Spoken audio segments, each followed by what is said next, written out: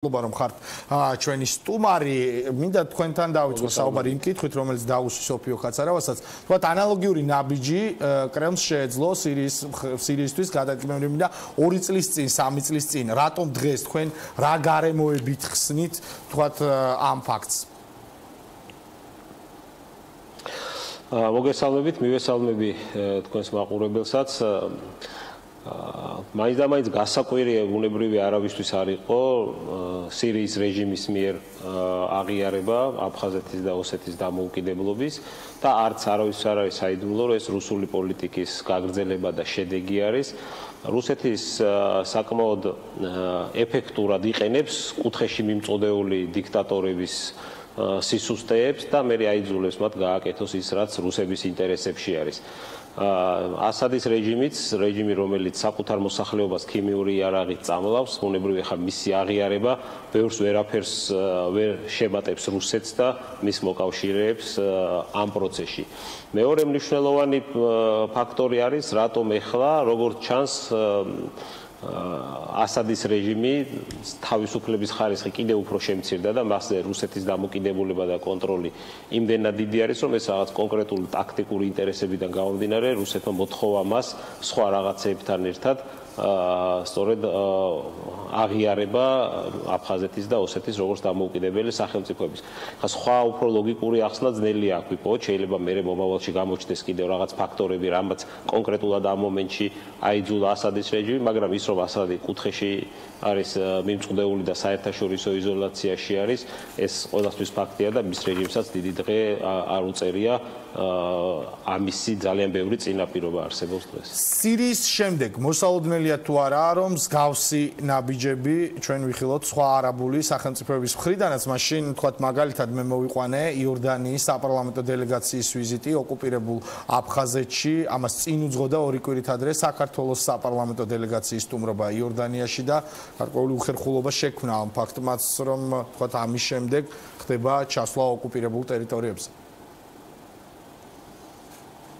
გამორიცხული არაფერი არ არის იმ პირობებში, თუ საქართველოს მთავრობა არ იმუშავებს აქტიურად და არ იქნება რეაგირების რეჟიმში, არამედ პროაქტიურად არ იმუშავებს იქ, სადაც თეორიულად შეიძლება რუსეთს ქონდეს რაიმე ბერკეტი ამა თუ იმ ქვეყანაზე და აიძულოს ისინი აღიაროს დამოუკიდებლობა. აქედან გამომდინარე, ამას ვერ გამოვრიცხავთ იმ პირობებში, თუ ჩვენ არ ვიქნებით პროაქტიულად ჩართული სოფლიოს ყველა წერტილში.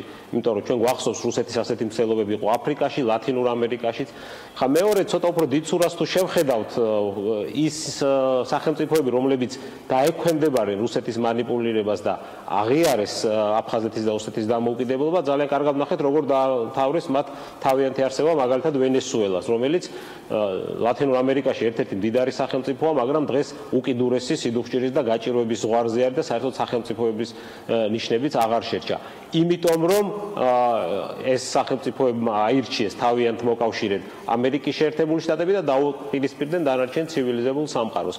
სირიის რეჟიმიც ალბათ ამბებს გაიზიარებს, თუ რომელიმე სახელმწიფო მსოფლიოში ამ გზას ადგას, შეიძლება ესეც იყოს ის სუსტი წერტილი, რომელიც რუსებმა ასეთ სუფთა სტატისტიკისთვის გამოიყენონ, მაგრამ ხარისხობრივად ამ პროცესს, ეს დეოკუპაციის პროცესი და არაღიარების პროცესი ეს ვერაფერს ვერ დააკლებს, იმიტომ რომ ხარისხობრივად საქართველოს ტერიტორიული მთლიანობის და დეოკუპაციის მომხრე, არაღიარების პოლიტიკის მომხრე არის მსოფლიოს ყველა წამყვანი ქვეყანა, დემოკრატიული სამყარო და მე ვთვლი, რომ ამ შემთხვევაში ჩვენი პროაქტიული პოლიტიკა უნდა იყოს გამსაზღვრელი არაღიარების პოლიტიკის და არა რეაგირება აი ესეთი ტიპის და რეაგირების რეჟიმში ყოფნა. თქვენ ახსენეთ ხელისუფლების მხრიდან აქტიური ნაბიჯები. მოვისმინეთ უკვე საგარეო საქმეთა სამინისტროს პოზიცია. ვისმენდით საქართველოს პარლამენტის საგარეო ურთიერთობათა კომიტეტის თავმჯდომარის განცხადებებს.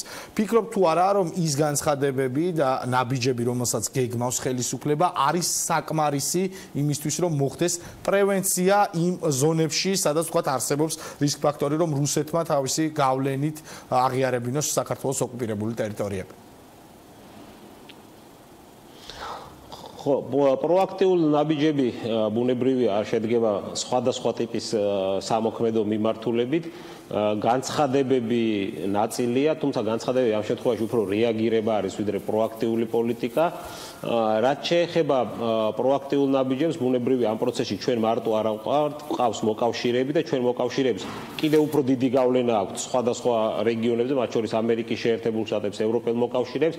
მაქსიმალურად ეს რესურსი უნდა იყოს გამოყენებული და მუდმივად უნდა ხდებოდეს გაანალიზება იმ სუსტი ადგილების, სად შეიძლება რუსეთმა ისარგებლოს ამა თუ იმ სახელმწიფოში არსებული ხელისუფლების ან რეჟიმის სისუსტებით და აიძულოს ისინი, რომ დაემორჩილონ, ასე ვთქვათ, რუსეთის შანტაჟს ამ მიმართულებით. ხა მე შორს ვარ იმ აზრის რომ ასადის რეჟიმზე რაიმე პროაქტიულ ღონისძიებებსაც შეიძლება შედეგი ქონოდა. ხა ტომოგავკები ჩვენ არა გვაქვს, რომ გვესროლა და სხვა მხრივ ყველანაირად იზოლირებული საერთაშორისო რეჟიმია, რომელსაც ერთადერთი მოკავშირე შერჩა რუსეთის სახით, რომელიც იყენებს სირიელი ხალხის ტრაგედიას, რომ გასყავს ასეთი რეჟიმი, რომელიც თავის მოსახლეობას ქიმიური არაღით წამლავს თავისი გეოპოლიტიკური ინტერესებისთვის. მადლობა, საქართველოს ატლანტიკური საბჭოს ვიცე-პრეზიდენტი ბათუ ქუთელია იყო ჩვენი სტუმარი.